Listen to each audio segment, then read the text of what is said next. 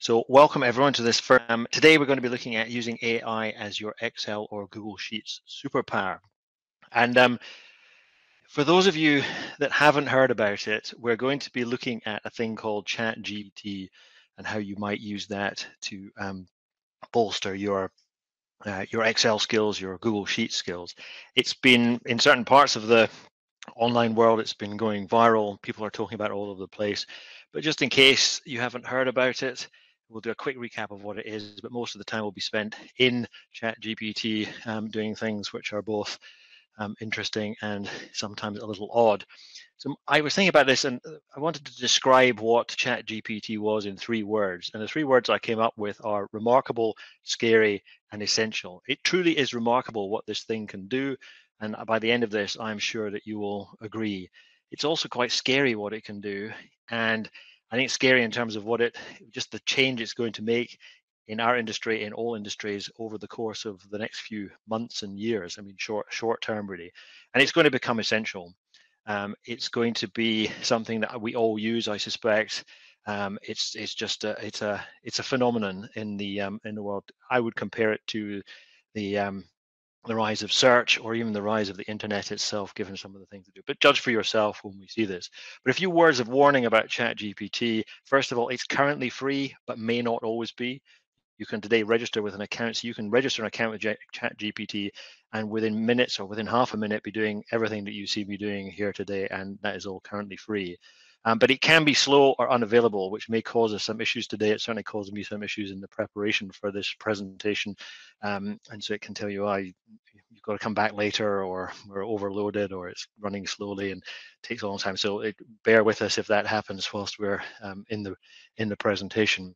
And it can give very convincing but incorrect answers. And we'll see some of those as we go through today, hopefully, but always be careful about what you see. And they also give a warning that it can give you sort of offensive answers or unpleasant answers. So hopefully there'll be none of those today, but maybe you'll come across this in your own exploring.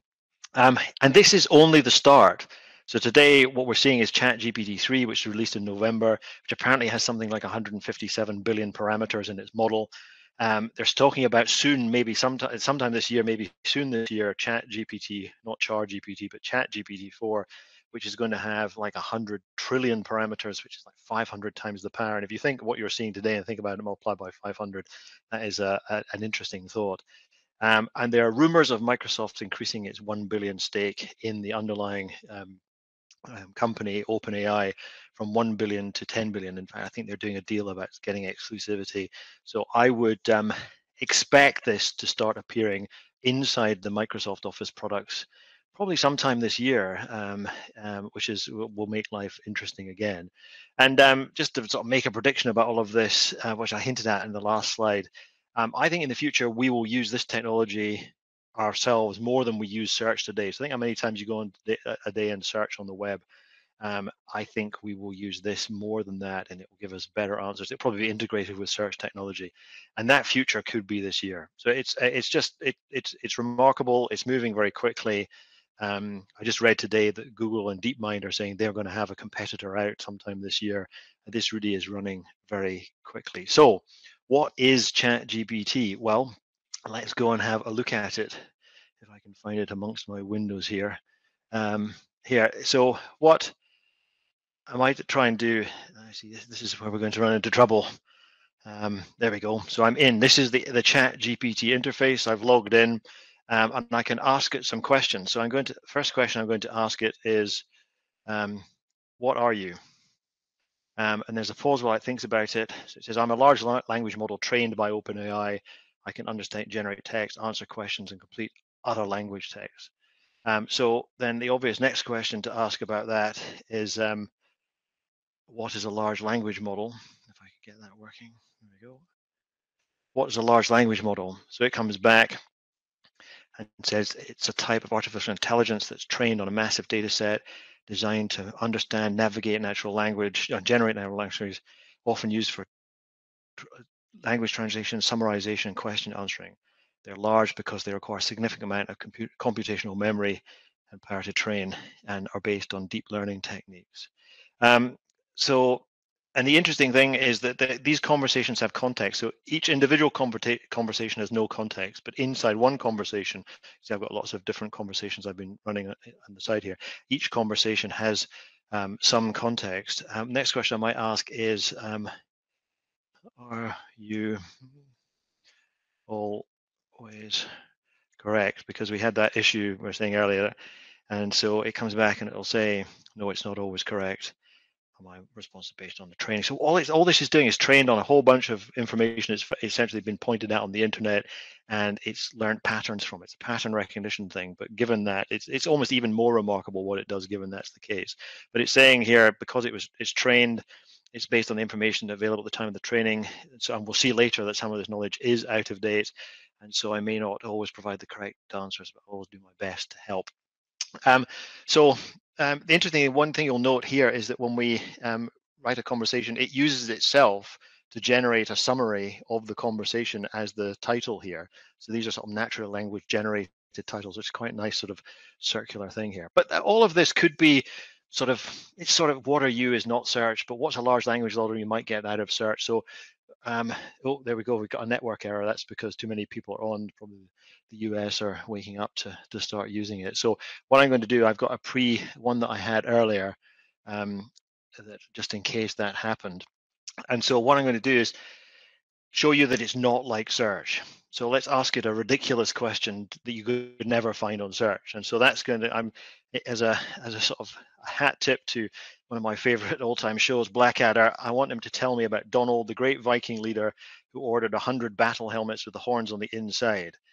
So it says, I'm sorry, I couldn't find any information about Donald who ordered the battle helmets, but here's some information about the Vikings. Again, that's sort of a bit like search, but this is where something interesting really happens. I said, well, tell me a story about Donald anyway. And so it says, once upon a time, there's a great Viking leader called Donald. He's known for his cunning and bravery. One day he had a great idea, ordered. It's the amazing thing about this is it's generated a sensible piece of text, bringing in ideas that weren't in the question, that are completely in context, and has and sort of from that day on, the horns, the horns on the inside became a symbol of Donald's leadership and bravery. His people remember him as a great leader who always thought outside the box. I mean, where did the phrase outside the box come from in all of this? I mean, it's a remarkable piece of writing just to generate almost out of nothing. And funnily, at the end, it says, however, as I mentioned before, the story is fictional, and I couldn't find any historical records of a Viking leader called Donald, or any historical reference to a Viking leader ordering 1,000 battle helmets with the horns on the inside. Well, you couldn't there. So it's at once incredibly clever, and also really a bit stupid. But I guess the question then is, what's all this got to do with Squirrel and spreadsheets? Well, the answer is that amongst the questions, you literally ask any question you want and it'll come up with a credible answer. One of the questions you can ask are things about spreadsheets. And so that's what we're going to look at now. And as I said before, it's a bit flaky, and to do this without having pre-recorded it would have been really not tenable. And so what I've done is recorded a session so you can see it in sort of unedited. So what you're about to see is highly edited for time, not for content, but just it allows us to get through this in a sensible amount of time and avoid the glitches with the system. So a second. So if we start here, right, so we've got so we log in. So I said you can just come onto OpenAI, click to try it. Once you've registered, you can log in your account here, and you get into that interface that you saw before. So here we are inside, and I'm going to ask it now an Excel style question. And the question I'm going to ask is, how can I add the cells in the first 5x5 range in a sheet? And it says you can use the formula to add the cells in a sheet. In this case, you want to use sum, and there's the formula. Sum A1 to E5 is the formula. It's a specific formula that you would use. It says you can also, it gives you more information. You can also use sum if you want to use the cells in a specific range that have a particular criteria. So they're saying you can add all the cells that are greater than 50. So it's given me it's generated. If I didn't know how to add the first 5x5 range in a sheet, there it's generated that. Obviously, a bit trivial, but we can ask it maybe. If I do this again, sorry. lost control of my video. Is there another way? Yes, there are other ways. One way is to do an auto sum button on the ribbon. Another way is to use the sum ifs function to do multiple criteria. So so you can always, as I said, it understands the context of all of this. So the fact that I've asked it about a particular function, a particular formula I want, I can now say, is there another way? I don't need to say, is there another way of doing the first 5 cells? It understands the context, and you can refine. So you can refine. You can say, well, I didn't quite mean that. I meant something else. Add some more details, and so you can in a conversation, which really does add to the power of what's going on here. And so then. One of the things that we often do in Squirrel is make things happen when something toggles in the spreadsheet. So I thought, well, it's a typical Squirrel thing to do. So I asked ChatGPT, is there a formula which will toggle this value in a cell? And this is interesting because it came up with a way, first of all, the way that I would always do it, but then it also came up with a way that I had not thought of before, which is quite interesting. I probably wouldn't use it, but it's always good. So you can see the classic way for that is if A1 equals 0, then 1 0. If you've seen any of the demos that I've done over the last couple of years with Squirrel, you will have seen that many times. Sorry, I keep pushing the wrong button to, there we go. So and it explains how that's doing this. It said you can, and it added a little extra here. So you can also use the if function. So if something's even or not even, you can use mod 2. Quite why it's throwing that weird detail in.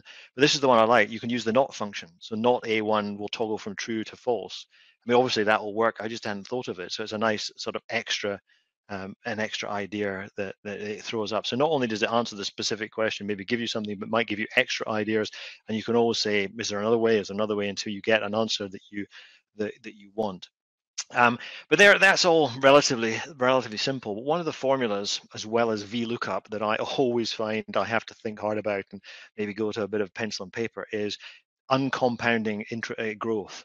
So here I've asked it, if you have two values which are 5 years apart in cells A1 and A2, what's the Excel formula to calculate the annual compound growth rate? And so you ask it that, and it says, to calculate that, what you want is this formula here, which is A1 over A2 to the power of a fifth minus 1, which is exactly the right formula, one that I would use, but I would sort of rack my brains coming up with it. I hadn't used it for a while. But then it goes on to explain why that's the case. This formula is annual compound growth. This is the start value. This is what you're doing. It's a period of 5 years. So it's helping you it's not just giving you the formula, but it's explaining why it works, which is, it's obviously better than just giving you it. And a bit of a warning there, important, the growth rate has to be constant. So it's just so much extra over and above just the formula. Now that's one interesting way of doing it, but let's think about the other way. Let's say I came across that formula in my spreadsheet, or a spreadsheet that someone handed me. I didn't know what it did. So I can do the reverse. So I can ask ChatGPT, what does that formula do? So I say, conversation to conversation, it has no context. So it's not using the context of what I asked it to do. This is a fresh question, and it's doing this from scratch. And what it says, and what it could say here is, well, it divides A1 by A2 and raises it to the fifth, raise it to a fifth and minuses 1, but that would be totally useless. What it does say is, it says, calculates the annual compound growth. It understands what that does, and sort of explains how it does that, which is mind-boggling, really. But then I thought another way of using it, so that's for formulas which are sort of like are quite technical. But then I thought, here's a formula. I said actually a formula I found in a spreadsheet I was working on as I was thinking about this, and that this is a simple formula. But actually, if you look at it straight away, you're sort of like, well, what does it do? Again, just kind of this formula calculates the percentage change between two ranges of cells. The first part, and explains what it does and how it does it. So it's sort of I could work out what that does, but I think, are they the same ranges? What's doing it? Or if it's a slightly longer one? It's just fascinating that it can tell me in sensible sort of human terms what that does. Now, you may think, but it'll take me longer to cut it into ChatGPT and start up a thing and then do that. But what's going to happen is, at some point in the future, not such a distant future, you're going to have a right-click option inside Excel or Google Sheets. In fact, there are places we'll see at the end, there are tools that allow you to do this today, where you can say, explain this to me. And so this is going to become a natural part of our workflow much sooner, I think, than we realize. So, and interestingly, let me see if I can go.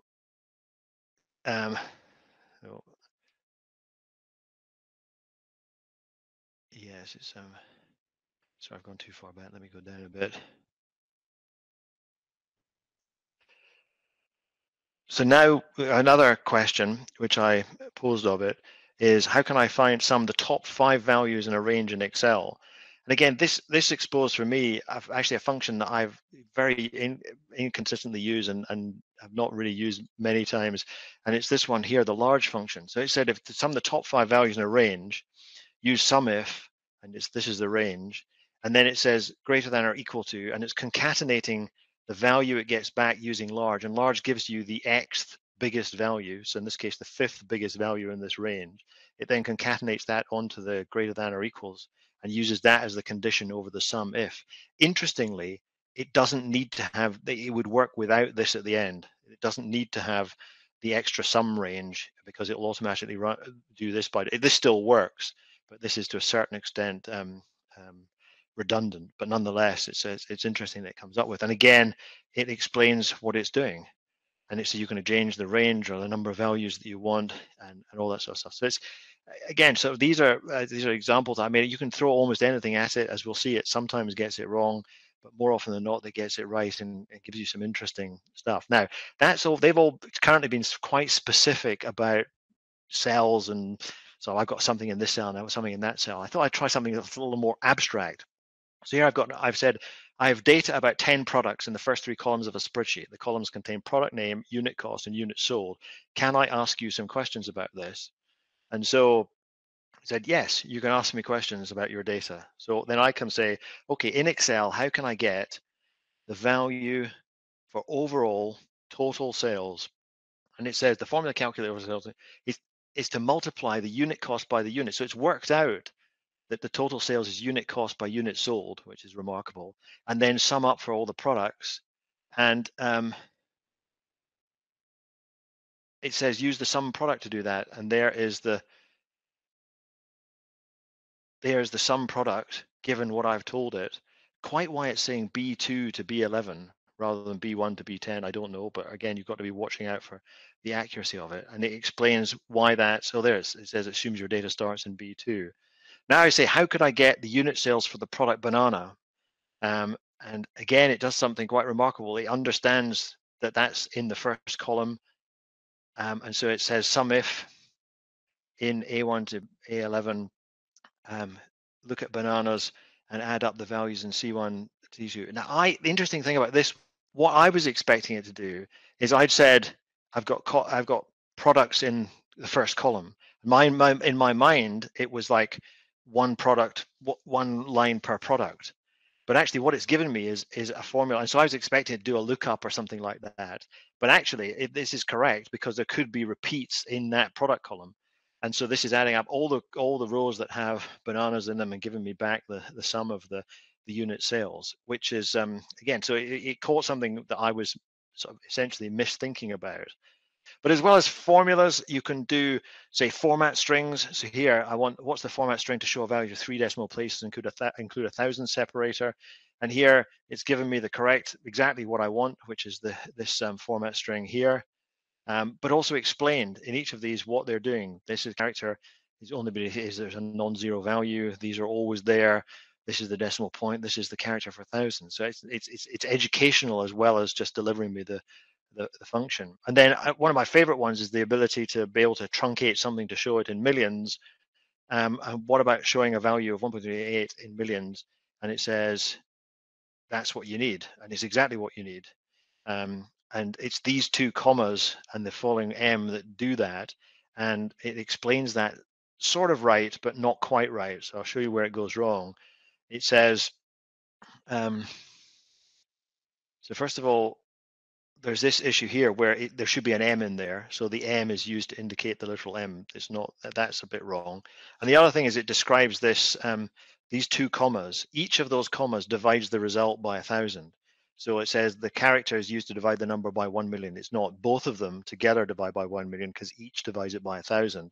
And the second comma is used to indicate the scale factor, which is just nonsense. So it's interesting that it authoritatively says this is what's happening, but actually it's not right. So as I say, care is warranted.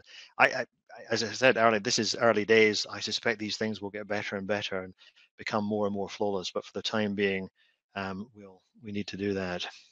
Now, this is an interesting one. This really sort of bent my mind. Give me a formula to return true in Excel if all the characters are digits and false otherwise. And so it says in Excel you can use the is number and some product functions. I'm thinking that there's no way that you can use the is number and some product functions to do this. But hey presto, here's an example. Now, not only does it use is product, is number and some product, but it uses row and indirect and len as well. Then it goes on to try and explain what it's doing. And I even with the explanation, I basically have no idea what that formula is doing, to the point where I was so sure it just had to be making it up and it was not going to work. So what I did is I went into Excel, and here is that formula. And lo and behold, if I say that is working on A1, if A1 has all digits in it, it's true. If there are any non-digits, it's false. So this genuinely does what I asked, even though I'm sure I could sit down and really think about it, but genuinely, as I speak, I have no real idea how that works. But it came up with it for me. I'm not sure if that's a good thing or a bad thing, but it's a fascinating thing. So I said, is there a simpler way to do this? And it says yes, but unfortunately, the simpler way is not good. So the simpler way is just use is number, but that's not what I wanted. I wanted if they're digits. So that would, like -20 would give me true if that was the case. And that's not what I wanted because it's got a minus sign in it, or 3.4 would, but not all of the characters are digits. What we're looking at here is a string that just has digits. So that's actually wrong. And it sort of gets it wrong. It says it's important to note this formula only check the input as a number and not if it's only digits. So it's basically saying here's an answer, but it's not an answer. But there we go. But then the final one on this section is interesting because what I said then was, how about using a regular expression to do this? And it says, yes, it's possible to use a regular expression to check all the characters or strings and digits in Excel. And this is what we would do. And you'd use regex max. And here's the way you could do it, explains the regular expression. It's a lovely answer, except for the fact that the regex max function does not exist in Excel. Well, actually it does. It's part of Excel VBA, but if you try and use it in a formula in Excel, it won't let you. Interestingly, it is a function in Google Sheets, and it is also a function in Squirrel. So this answer will work in Squirrel and Google Sheets, but not in Excel, despite the fact that I asked it to be for Excel. So again, got to be careful for what it's telling you, and what it gets right and wrong. And interestingly, it says there, it's important to note it's almost, as I said, it can give very convincing but wrong answers. It's important to note this formula requires the use of Office 365 Excel, which includes the new dynamic array functions like regex match. Regex match is not a dynamic array function. It does not appear in Office 365. So it's almost sort of like being it's confidently shouting its wrongness from the bottom of the page. But nonetheless, as I say, the formula does work in Squirrel and Google Sheets. And so then you can ask opinions, which is better, XLOOKUP or VLOOKUP? And it gives you a nice sort of thing about why you would, basically why you would use XLOOKUP rather than VLOOKUP, but VLOOKUP is still much used. Which is better, Excel or Google Sheets? And it gives you the pros and cons of these, basically saying for desktop stuff, it's good for Excel, but if you want to collaborate, then online is good for Google Sheets. So yeah, interesting one there. And so that's just, I mean, just a fraction of the things you might want to do with this in terms of formulas and I've seen people online getting it to write bits of VBA for Excel. You might want, as we saw, you could do format strings and all that sort of stuff. So, but there's so much you could do with it. Got to be careful that you don't get the wrong answer, but you because it can. Oh, sorry, I've done this again. sort of, yeah, now here's an interesting thing. We got the situation where when I was recording this, it said too many requests in an hour. But what I can do is I can go up here and try again immediately. So well, actually, I tried again immediately here. We'll see that. So it's, yeah, it was getting quite confused. So that can happen. So I came back in a little while and said, right, this is what I wanted it to do here is act like a reference manual. I'll give you Excel function names one at a time. Can you briefly tell me what you're doing, what they're doing, and a one-line example of each? And so I said, some product, and out it comes with a nice definition of some product with an example. I then tried, what was the second one I tried? Well, one thing to note there is that's two times 3. When it's like 6 times 7, that's actually 2 star 3, but it uses the algebraic notation. It wrongly uses the algebraic notation of just putting things next to each other. So that's actually 2 times 3 plus 5 plus 4. So again, there are some rough edges on it. So then here you'll notice that the X lookup, it's done again a nice definition of it. It said try again in an hour, but actually what I did is, and it happens again here when I do work days. So it's going to say, right, too many hours. If I go to here, you'll see a sort of a little button that says I can edit it. I edit it and then try again. And this is in real time. I didn't cut this out. So you'll see here, I go there, click, save and submit, and it works. So it doesn't always have to wait an hour. I think that's a spurious message. But so there are ways, right? You keep trying, it will eventually let you back in. Then the interesting final one here, choose rows, which again I had to submit a couple of times. It says, I'm sorry, but choose rows is not a built-in function to Excel, and it might be a custom or a typo. Well, the interesting thing about that is choose rows is a function in Excel. As you can see here, choose rows, just you can from the range, it's a dynamic array formula that takes that, and it's taking row 1 and 3, which is those two up there. The reason why ChatGPT doesn't know it is because it was trained on a body of knowledge that was sort of in 2021, and choose rows is a function that was released in 2022. So again, one of the limitations of it is it only understands things on the basis it's been trained, and so things that are new or immediate, it doesn't understand so well. And so but that will probably change as the models get more powerful. They'll, like search used to be sort of a bit stale, and now it's sort of almost instant. It's the same sort of thing with this. I think it will get better, but for now you've got to be aware of the training set and well the time scale that it was trained on. And then just for a bit of fun to finish off with, I thought I'd ask it to write a limerick about an Excel error. So it came back with once was an error so dire it caused data to jump like a wire. With a simple debug, all the numbers were hugged, and the spreadsheet was once more a squire. No idea what that means. It's amusing because it's gibberish. And you can say, try again. So try again. An Excel sheet had a formula so sly it caused errors to multiply high. But with a quick fix, a quick find and replace, all the mistakes were chased, and the data was accurate by and by. So fair enough. And then I sort of said, going back to the stories, can you write an amusing cautionary tale about a mistake in a spreadsheet would lead to dire results? And it talks about the young in a land far away young intern named Tim who's given the task. And interestingly, it says he made in one of his formulas he accidentally used the wrong function, causing all of the figures in the spreadsheet to be multiplied by 100. That's I'm not sure which function that was. But anyway, it goes down. He was devastated. He was fired and struggled to find work for years. The moral of the story is always triple check your work, especially when it comes to important spreadsheets. And I said, well, make it a bit shorter.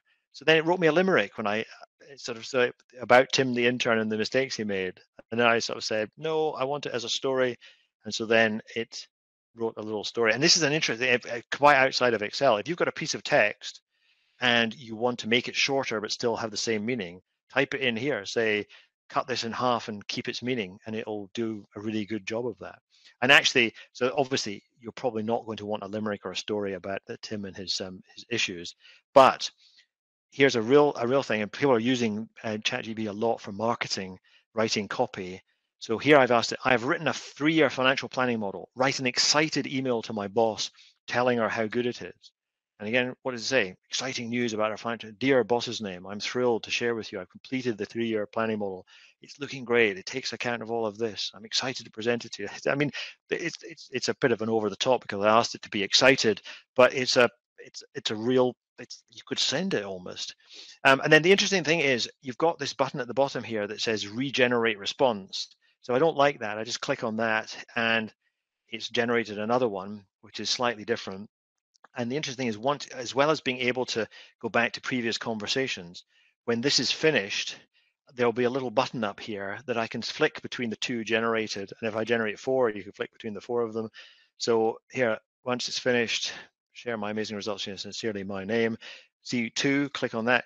I can flip between them, so I can see the different the different ones that are there.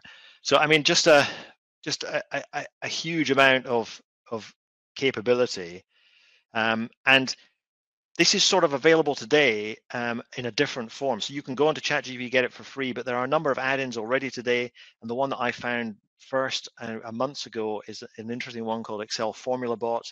If you search Excel Formula Bot, you'll find it, which is an add-in for Excel. You've got to subscribe, you've got to pay for this one. It uses the underlying technology from ChatGPT, but you have to pay for it. But it's got an Excel add-in, so you can do it inside Excel, and you can do all the things we've been talking about. What is this? What's that? What's this formula do? Give me a formula for that. So it's, I mean, this is real stuff today, and you can use it in the workflow inside Excel. And there are other ones available for that as well. And in the future, I mean, Punit Kumar is a venture capitalist who's sort of saying, yeah, he's talking about the Microsoft relationship. They're going to add this in everywhere, and it's going to be part of the Office suite, I suspect, and it will be remarkable what it does. But just before we close, it's not just, obviously, I mean, I was writing stories about the Viking leaders with horns on the inside of his helmet. He was doing Excel. Obviously, it can also do things like Python and SQL. So just a couple of examples. I think I've got here, if I can bring them up. Yeah, Python. Yeah, there we go. Write a Python program to generate a random sequence of 10 numbers, each one at least 10 different from the previous one. Now, I doubt everyone's written a program like that, but there you go. A little well-documented program for doing that. You can copy and paste and run in Python, and a little explanation of why it works. Or going to SQL. So I'm saying I have a table with product sales values and sale dates in it. I want a SQL query that I should use to get the total of sales for each of the products which sold over 1,000 in aggregate in 2022. Select that from table where the year of the sales date is 2020, group by product, having some, I mean, it's a perfect query for exactly what I wanted. So I mean, there's something in this. It is quite a remarkable technology. As I say, I suspect we will all be using it before too long. It is remarkable. It's a little scary, and as I say, I think it will become essential.